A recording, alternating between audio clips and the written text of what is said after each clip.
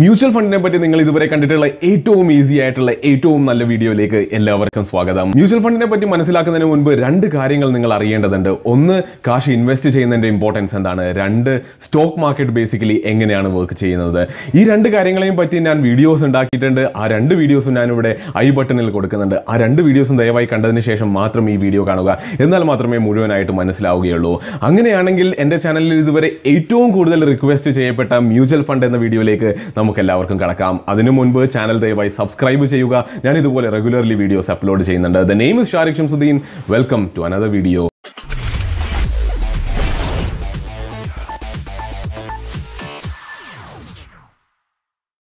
Mutual ഫണ്ടിന്റെ definition എന്താണ് എന്ന് നോക്കി നമുക്ക് തുടങ്ങാം. മ്യൂച്വൽ ഫണ്ടിന്റെ ഡെഫിനിഷൻ പറയുന്നത്, mutual fund is A professionally managed fund which pools money from many investors to purchase securities.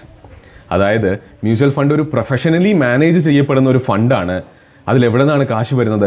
പല ആൾക്കാർ, നമ്മളെയും എന്നെയും നിങ്ങളെയും പോലുള്ള പല ഇൻവെസ്റ്റേഴ്സിൽ നിന്ന് കാശ് വന്നിട്ട് ആ കാശ് ഉപയോഗിച്ച് ആ പ്രൊഫഷണലി മാനേജ് ചെയ്യപ്പെടുന്ന ഫണ്ട് സെക്യൂരിറ്റീസ് വാങ്ങുന്നു, ടു പർച്ചേസ് സെക്യൂരിറ്റീസ്. അതിൻ്റെ അർത്ഥം പല അസറ്റ് ക്ലാസ്സസിൽ അതിൽ ഇൻവെസ്റ്റ് ചെയ്യുന്നു എന്നുള്ളതാണ്.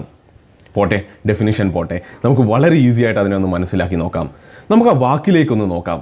മ്യൂച്വൽ ഫണ്ട് ആക്ച്വലി അത് സെൽഫ് എക്സ്പ്ലനേറ്ററി ആണ്. മ്യൂച്വൽ ഫണ്ട് അതിൻ്റെ ലിറ്ററൽ മീനിങ് എന്താണ് എന്ന് നമുക്കൊന്ന് നോക്കാം. മ്യൂച്വൽ എന്ന വാക്കിൻ്റെ അർത്ഥം എന്താണ്? മ്യൂച്വൽ എന്ന് പറഞ്ഞാൽ കുറേ ആൾക്കാർ ഒരുമിച്ച് ചെയ്യുന്ന ഒരു കാര്യം. ഫണ്ട് എന്ന് വെച്ചാൽ എന്താണ്? വളരെ വ്യക്തമാണ്, ഫണ്ട് കാശാണ്.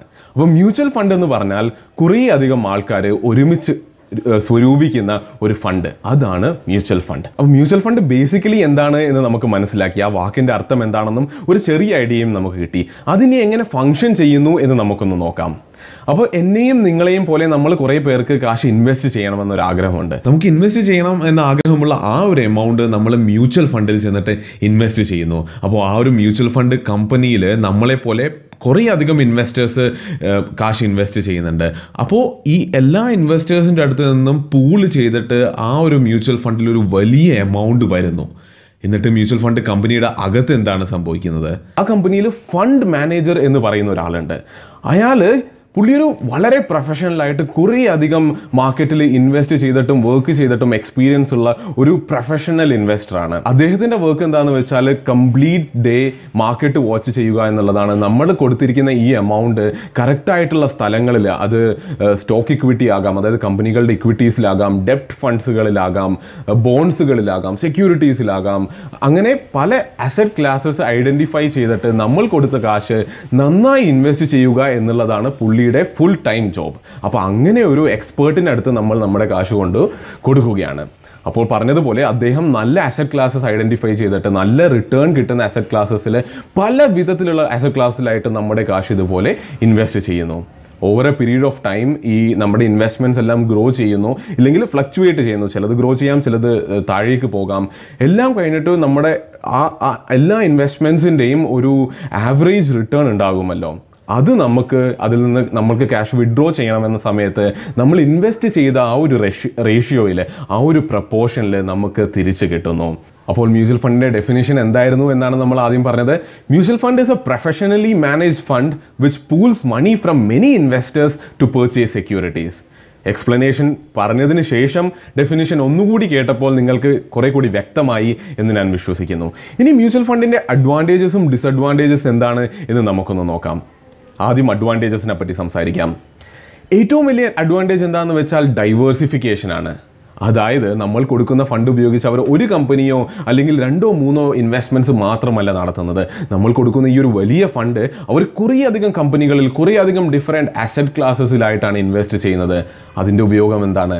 ഒരു ഇൻവെസ്റ്റ്മെൻറ്റ് താഴേക്ക് പോയാലും, ഒരു ഇൻവെസ്റ്റ്മെൻറ്റിന് നമ്മൾ ഇൻവെസ്റ്റ് ചെയ്യുന്ന ആ ഒരു പീരീഡിൽ ഡിപ്പാണ് സംഭവിക്കുന്നത്, അതിൻ്റെ വാല്യൂ കുറയുകയാണ് ചെയ്യുന്നത് എങ്കിലും മറ്റ് പല ഇൻവെസ്റ്റ്മെൻറ്റുകൾ നമ്മൾ കുറേയധികം കമ്പനികളിൽ ചെയ്തല്ലോ. അപ്പോൾ മറ്റു പല ഇൻവെസ്റ്റ്മെൻറ്റ്സിൻ്റെ വാല്യൂ മുകളിലേക്ക് പോകുന്നത് കാരണം എല്ലാം ആവറേജ് ഔട്ട് ആയിട്ട് നമുക്ക് നല്ലൊരു റിട്ടേൺ തന്നെ കിട്ടും എന്നുള്ളതാണ് ഡൈവേഴ്സിഫിക്കേഷൻ്റെ ഇമ്പോർട്ടൻസ്.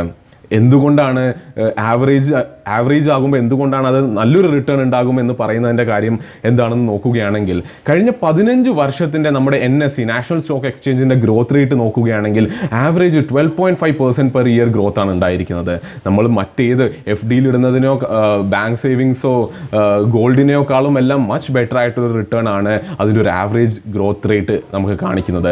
അപ്പോൾ പല കമ്പനികളിൽ ഇൻവെസ്റ്റ് ചെയ്യുന്നത് കാരണം ചില കമ്പനികൾ മോശമായി പെർഫോം ചെയ്താൽ കൂടി നമ്മുടെ മറ്റ് ഇൻവെസ്റ്റ്മെൻറ്റ്സ് നന്നായി പെർഫോം ചെയ്യുമ്പോൾ നല്ലൊരു ആവറേജ് കിട്ടും. രണ്ടാമത്തെ അഡ്വാൻറ്റേജ് എന്താണെന്ന് നോക്കുകയാണെങ്കിൽ അത് എക്കണോമീസ് ഓഫ് സ്കെയിലാണ്.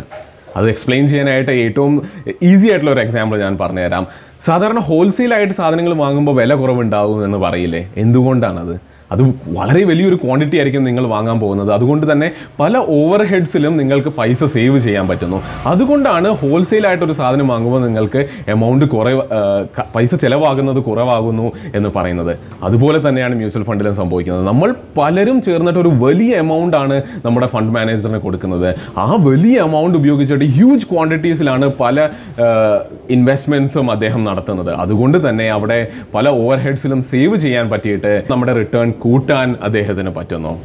മൂന്നാമത്തെ അഡ്വാൻറ്റേജ് നോക്കുകയാണെങ്കിൽ ആദ്യം പറഞ്ഞതുപോലെ ഇതിൻ്റെ ഒരു പ്രൊഫഷണൽ മാനേജ്മെൻറ്റ് തന്നെയാണ്. അതായത് നമ്മൾക്ക് യാതൊരു തലവേദനകളും ഇതിലുണ്ടാകില്ല എന്നുള്ളതാണ്. ഇത് ഞാൻ കമ്പയർ ചെയ്യുന്നത് സ്വയം ഇൻവെസ്റ്റ് ചെയ്യുന്നതുമായിട്ടാണ്. അതായത് സ്വയം ഇൻവെസ്റ്റ് ചെയ്യുന്നതുമായിട്ട് കമ്പയർ ചെയ്യുകയാണെങ്കിൽ മ്യൂച്വൽ ഫണ്ടിൽ നമ്മൾ ആക്ച്വലി ഒരു പ്രൊഫഷണലിനാണ് ഈ എമൗണ്ട് കൊടുത്തിരിക്കുന്നത്. നമ്മുടെ കൂടെ തന്നെ കുറേയധികം ആൾക്കാരും ഇതിലേക്ക് എമൗണ്ട് കൊടുത്തിട്ടുണ്ട്.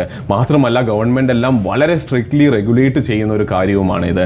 അതുകൊണ്ട് നമ്മൾക്ക് കുറേയധികം തലവേദനകളില്ലാതെ ടെൻഷൻ ഇല്ലാതെ രാത്രി കിടന്ന് ഉറങ്ങാൻ സംഭവിക്കും. നമ്മൾ ഇൻവെസ്റ്റ് ചെയ്ത ആ ഒരു ഫണ്ടിന് വലിയൊരു രീതിയിൽ ഹിറ്റ് സംഭവിക്കില്ല എന്നൊരു സമാധാനം അത് പ്രൊഫഷണലി മാനേജ്ഡ് ആയതുകൊണ്ട് നമുക്കുണ്ടാകും. ഈ 3 അഡ്വാൻറ്റേജസ് ആണ് മെയിൻലി എനിക്ക് പറയാനുള്ളത്. ഇതിലും കൂടുതലുണ്ട്, പക്ഷേ ഏറ്റവും കൂടുതൽ എനിക്ക് തോന്നുന്നത് നമ്മൾ മനസ്സിലാക്കേണ്ടത് ഈ 3 അഡ്വാൻറ്റേജസ് ആണ്. മ്യൂച്വൽ ഫണ്ടിന്റെ ഡിസഡ്വാൻറ്റേജസിനെ പറ്റി നോക്കുകയാണെങ്കിൽ ഒരു കാര്യമാണ് എനിക്ക് മെയിൻലി പറയാനുള്ളത്. അതെന്താണെന്ന് വെച്ചാൽ നേരത്തെ പറഞ്ഞതുപോലെ ഇതൊരു പ്രൊഫഷണലി മാനേജ് ഫണ്ട് ആയതുകൊണ്ട് നമ്മുടെ ഫണ്ട് മാനേജർക്ക് നമ്മളൊരു പ്രൊഫഷണൽ ഫീസ് കൊടുക്കേണ്ടി വരുന്നു. അതായത് നമ്മളെ ഇൻവെസ്റ്റ്മെന്റ്സ് പെർഫോം ചെയ്തിട്ട് നല്ല റിട്ടേൺസ് തന്നാലും ആ റിട്ടേൺസിന്റെ ഒരു ഭാഗം ഫണ്ട് മാനേജർക്ക് മ്യൂച്വൽ ഫണ്ടിന് ഒരു ഫീസായിട്ട് കൊടുക്കേണ്ടി വരുന്നു. കൺസർവേറ്റീവ്ലി ചിന്തിക്കുന്നവർക്ക് പ്രശ്നമില്ല, നല്ല റിട്ടേൺ കിട്ടിയിട്ടുണ്ട്, അത് അവർ നമ്മളെ ഹെൽപ്പ് ചെയ്തു, അവർക്ക് കൊടുക്കുന്നതിൽ യാതൊരു തെറ്റുമില്ല. പക്ഷേ നിങ്ങൾ സ്വയം ഇൻവെസ്റ്റ് ചെയ്യുന്നതുമായിട്ട് കമ്പയർ ചെയ്യുകയാണെങ്കിൽ നിങ്ങളുണ്ടായ ആ നല്ലൊരു റിട്ടേണിൽ നിന്ന് അദ്ദേഹത്തിന് ഒരു ഫീസ് കൊടുക്കേണ്ടി വരുന്നു. ഡിസഡ്വാൻറ്റേജ് ആണെന്ന് പറയാൻ പറ്റില്ല, പക്ഷേ അഗെയിൻ ഞാൻ പറയുന്നു, നേരിട്ട് ഇൻവെസ്റ്റ് ചെയ്യുന്നതുമായിട്ട് കമ്പയർ ചെയ്യുമ്പോൾ മാത്രമാണ് അതൊരു ഡിസഡ്വാൻറ്റേജ്. അപ്പോൾ നമുക്ക് നോക്കാം, അങ്ങനെയാണെങ്കിൽ പിന്നെ നേരിട്ട് ഇൻവെസ്റ്റ് ചെയ്യുന്നതിൽ എന്താണ് പ്രശ്നമെന്നല്ലേ. ഞാൻ പറയുന്നു ഏറ്റവും നല്ല കാര്യം നിങ്ങൾ സ്റ്റോക്ക് മാർക്കറ്റ് പഠിച്ച് അതിൽ സ്വയം ഇൻവെസ്റ്റ് ചെയ്യുന്നുണ്ടെങ്കിൽ that is the best thing ever. പക്ഷേ ഇതിലൊരു ക്യാച്ച് ഉണ്ട്, സ്റ്റോക്ക് മാർക്കറ്റ് പഠിക്കണം എന്നുള്ളത്. കാര്യം ഈ ഫണ്ട് മാനേജറൊക്കെ കുറേയധികം വർഷങ്ങളുടെ വളരെ ശക്തമായിട്ടുള്ള പ്രവർത്തനത്തിലൂടെയും കുറേയധികം ബുദ്ധിമുട്ടിയിട്ടാണ് പുള്ളി ഇത്രയും പഠിച്ച് ഈ ഒരു ലെവലിൽ എത്തിയത്. അപ്പോൾ നിങ്ങൾക്കിനി സ്റ്റാർട്ട് ചെയ്യണമെങ്കിൽ സ്റ്റോക്ക് മാർക്കറ്റ് എന്താണെന്ന് പഠിച്ച് കുറേയധികം സ്റ്റോക്കുകൾ കുറേയധികം കാലത്തിൽ പയ്യെ ചെറിയ ക്വാണ്ടിറ്റിയിൽ വാങ്ങിച്ച് ടെസ്റ്റ് ചെയ്ത് കുറേയധികം ബാക്ക് ടെസ്റ്റ് ചെയ്ത് നിങ്ങൾ പഠിച്ചു വരികയുള്ളൂ. അതിന് ചിലപ്പോൾ 2, 3, 5 വർഷങ്ങൾ വരെ എടുത്തേക്കാം. അപ്പോൾ ആ ഒരു പീരീഡിൽ നിങ്ങൾക്ക് കാര്യമായ റിട്ടേൺ ഒന്നും കിട്ടുന്നില്ല. മാത്രമല്ല നിങ്ങൾക്ക് കുറേയധികം ടൈം ഇതിൽ ഇൻവെസ്റ്റ് ചെയ്യേണ്ടി വരും. കുറേയധികം ടൈം ഇൻവെസ്റ്റ് ചെയ്താൽ മാത്രമേ ഈ ഒരു സ്കില്ല് സ്റ്റോക്ക് മാർക്കറ്റ് എന്നൊരു വലിയ ഒരു മേഖല നിങ്ങൾക്ക് കീഴടക്കാൻ പറ്റുകയുള്ളൂ. അപ്പോൾ അത്രയും ടൈം ഇൻവെസ്റ്റ് ചെയ്ത് അത്രയും ബുദ്ധിമുട്ടി അത്രയും റിസ്ക് എടുത്ത് നിങ്ങൾ സ്വയം ഇൻവെസ്റ്റ് ചെയ്യേണ്ട ആവശ്യമുണ്ടോ? അതിൽ പകരം മ്യൂച്വൽ ഫണ്ടിൽ കൊണ്ട് കൊടുക്കുകയാണെങ്കിൽ സേഫായിട്ട് ടെൻഷൻ ഇല്ലാതെ നിങ്ങൾക്ക് ഉറങ്ങാൻ പറ്റും. വേറൊരാൾ നിങ്ങൾക്ക് വേണ്ടി വളരെ പ്രൊഫഷണലായിട്ട് മേ ബി നിങ്ങളെക്കാൾ നന്നായിട്ട് പുള്ളി നിങ്ങളുടെ ഫണ്ട് മാനേജും ചെയ്തു തരും. അതിന് ചെറിയൊരു ഫീസ് പുള്ളി കൊടുക്കുന്നതിൽ പ്രശ്നമുണ്ടോ? ഒന്ന് ആലോചിച്ച് നോക്കൂ. ഇതെല്ലാം കേട്ടിട്ട് ഇനി മ്യൂച്വൽ ഫണ്ടിൽ ഇൻവെസ്റ്റ് ചെയ്യാൻ നിങ്ങൾ താല്പര്യപ്പെടുന്നുണ്ടെങ്കിൽ മ്യൂച്വൽ ഫണ്ടിനെ കുറിച്ച് കൂടുതൽ അറിയണമെന്നുണ്ടെങ്കിൽ 2 കാര്യങ്ങൾ കൂടി നിങ്ങൾ വളരെ ഇമ്പോർട്ടൻ്റ് ആയിട്ട് അറിഞ്ഞിരിക്കേണ്ടതുണ്ട്. ഒന്ന്, പല മുസ്ലിം സുഹൃത്തുക്കളും എൻ്റെ അടുത്ത് ചോദിക്കുന്നതാണ്, ഇതിൽ ഇൻട്രസ്റ്റ് ഇല്ല, ഇതൊരു ഹലാലായ ഇൻവെസ്റ്റ്മെൻ്റ് ആണോ എന്നുള്ളതാണ്. അതിന് എക്സ്പ്ലനേഷൻ എനിക്ക് തരാൻ പറ്റുന്നത് ഇക്വിറ്റി ഇൻവെസ്റ്റ്മെൻറ്റ്സിലാണ്. സ്റ്റോക്ക് ഇക്വിറ്റി ഇൻവെസ്റ്റ്മെൻറ്റ്സ് ആണെങ്കിൽ അത് നിങ്ങൾ കമ്പനിയുടെ ഷെയറിലാണ് ഇൻവെസ്റ്റ് ചെയ്യുന്നത്. ആ കമ്പനിയുടെ പെർഫോമൻസ് നന്നാവുമ്പോൾ, കമ്പനിയുടെ വാല്യുവേഷൻ കൂടുമ്പോൾ നിങ്ങൾ ഇൻവെസ്റ്റ് ചെയ്ത എമൗണ്ടിന് ഒരു റേറ്റ് ഓഫ് റിട്ടേൺ ആണ് നിങ്ങൾക്ക് കിട്ടുന്നത്. അവിടെ ഇൻട്രസ്റ്റ് ഇല്ല, അവിടെയുള്ളത് റേറ്റ് ഓഫ് റിട്ടേൺ ആണ്. നിങ്ങൾ ഒരു ബിസിനസ്സിൽ ഇൻവെസ്റ്റ് ചെയ്തിട്ട് അതിൻ്റെ റിട്ടേൺസ് മാത്രമാണ് നിങ്ങൾക്ക് കിട്ടുന്നത്. 2, എല്ലാവരോടും പറയാനുള്ള ഒരു വളരെ ഇമ്പോർട്ടൻ്റ് ആയിട്ടുള്ള ടിപ്പാണ് ഇതിൽ ഞാൻ പറയുന്നത്, എപ്പോഴും ലോങ് ടേമിലേക്ക് ഇൻവെസ്റ്റ് ചെയ്യുക. മ്യൂച്വൽ ഫണ്ടിൽ ഇൻവെസ്റ്റ് ചെയ്യുകയാണെങ്കിൽ ലോങ് ടേമിലേക്ക് ഇൻവെസ്റ്റ് ചെയ്യുക. ഇൻഫാക്ട് സ്റ്റോക്കിൽ ഇൻവെസ്റ്റ് ചെയ്യുകയാണെങ്കിലും എപ്പോഴും ലോങ് ടേം ആണ് സേഫ്. എന്തുകൊണ്ടെന്ന് വെച്ചാൽ ഷോർട്ട് ടേം പറ്റില്ല എന്നല്ല, ഷോർട്ട് ടേമിൽ വലിയ ഗെയിൻസ് ഉണ്ടാക്കിയ ആൾക്കാരുമുണ്ട്. പക്ഷേ നമ്മൾ നമ്പേഴ്സ് നോക്കുകയാണെങ്കിൽ ലോങ് ടേം ആണ് എപ്പോഴും സേഫ്. കാരണം ഷോർട്ട് ടേം നോക്കുകയാണെങ്കിൽ ചിലപ്പോൾ നിങ്ങൾ ഇൻവെസ്റ്റ് ചെയ്തതിന് കുറച്ചൊരു സമയം കഴിയുമ്പോൾ തന്നെ ചിലപ്പോൾ ഒരു ഡിപ്പ് വന്നേക്കാം. നിങ്ങൾ ഇൻവെസ്റ്റ് ചെയ്ത അസറ്റ് ക്ലാസിൻ്റെ പ്രൈസ് താഴേക്ക് പോയേക്കാം, ഒരു ഫ്ലക്ച്വേഷൻ സംഭവിച്ചേക്കാം. പക്ഷേ ലോങ് ടേമിൽ നിങ്ങൾ വെയിറ്റ് ചെയ്യുകയാണെങ്കിൽ ഞാൻ നേരത്തെ പറഞ്ഞതുപോലെ എല്ലാ മാർക്കറ്റും എല്ലാ സ്റ്റോക്കുകളും വിത്ത് ടൈം മുകളിലേക്ക് പോയ ചരിത്രം മാത്രമേ ഉണ്ടായുള്ളൂ. 1-2 സ്റ്റോക്കുകൾ കമ്പനീസ് ഫോളോ ചെയ്തിട്ടുണ്ട്, നശിച്ചു പോയിട്ടുണ്ട്. പക്ഷേ മ്യൂച്വൽ ഫണ്ടിൻ്റെ നേരത്തെ ആദ്യം പറഞ്ഞ ഡൈവേഴ്സിഫിക്കേഷൻ്റെ അഡ്വാൻറ്റേജ് വരുന്നത് അവിടെയാണ്. നമ്മൾ പല സ്റ്റോക്കിൽ ഇൻവെസ്റ്റ് ചെയ്യുന്നതുകൊണ്ട് മാർക്കറ്റിൻ്റെ പെർഫോമൻസ് ആണ് നമ്മൾ നോക്കേണ്ടത്. എല്ലാ മാർക്കറ്റും ഗ്ലോബലി നോക്കുകയാണെങ്കിൽ വിത്ത് ടൈം മുകളിലേക്ക് മാത്രമേ പോയിട്ടുള്ളൂ. അപ്പോൾ ഒരു ലോങ് ടേമിലേക്ക് നിങ്ങൾ ഇൻവെസ്റ്റ് ചെയ്തത് ഹോൾഡ് ചെയ്ത് വെയിറ്റ് ചെയ്തിരിക്കുകയാണെങ്കിൽ തീർച്ചയായും അത് മുകളിലേക്ക് പോവുക തന്നെ ചെയ്യും. മ്യൂച്വൽ ഫണ്ട്സിൻ്റെ വളരെ ബേസിക് കാര്യങ്ങളെ പറ്റി പറയാൻ നിങ്ങളെ മനസ്സിലാക്കി തരാനുള്ളൊരു ശ്രമം മാത്രമായിരുന്നു ഈ വീഡിയോ. മ്യൂച്വൽ ഫണ്ട്സ് എന്ന് പറയുന്നത് ഒരു വളരെ വലിയ മേഖലയാണ്. ഇതിൽ നമ്മൾക്ക് നോക്കാൻ ഇനിയും കുറേ അധികം കാര്യങ്ങളുണ്ട്. എങ്ങനെ മ്യൂച്വൽ ഫണ്ട്സിൽ ഇൻവെസ്റ്റ് ചെയ്യാം, എങ്ങനെ മ്യൂച്വൽ ഫണ്ട് സെലക്ട് ചെയ്യാം, SIPയും ലംസമും തമ്മിലുള്ള ഡിഫറൻസ് എന്താണ്, അങ്ങനെ മ്യൂച്വൽ ഫണ്ടിനെ പറ്റി മനസ്സിലാക്കാനും മ്യൂച്വൽ ഫണ്ടിലേക്ക് ഇൻവെസ്റ്റ് ചെയ്യണമെങ്കിൽ നമ്മൾ അറിഞ്ഞിരിക്കേണ്ടതുമായിട്ടുള്ള കുറേ അധികം കാര്യങ്ങളുണ്ട്. അപ്പോൾ അതിനെപ്പറ്റിയെല്ലാം വീഡിയോസ് ഇനിയും ഞാൻ ചാനലിൽ ഇടുന്നതായിരിക്കും. അതുകൊണ്ട് ചാനൽ സബ്സ്ക്രൈബ് ചെയ്ത് ഫോളോ ചെയ്യുക ഈ വീഡിയോസ് എല്ലാം കാണാനായിട്ട്. വീഡിയോ ഇഷ്ടമായെങ്കിൽ ദയവായി ലൈക്ക് ചെയ്യുക. ഇത് അറിഞ്ഞിരിക്കണം എന്ന് തോന്നുന്നവരിലേക്ക് വീഡിയോ ഷെയർ ചെയ്ത് കൊടുക്കുക. നിങ്ങൾക്ക് എന്ത് ഡൗട്ട്സ് ഉണ്ടെങ്കിലും എന്തെങ്കിലും പറയാനുണ്ടെങ്കിലും അത് കമൻറ്റ് സെക്ഷനിലൂടെ കമൻറ്റ് ചെയ്ത് എന്നെ അറിയിക്കുക. വീഡിയോ കണ്ടതിന് വളരെയധികം നന്ദിയുണ്ട്. അടുത്ത തവണ കാണുന്നത് വരെ നന്ദി, നമസ്കാരം.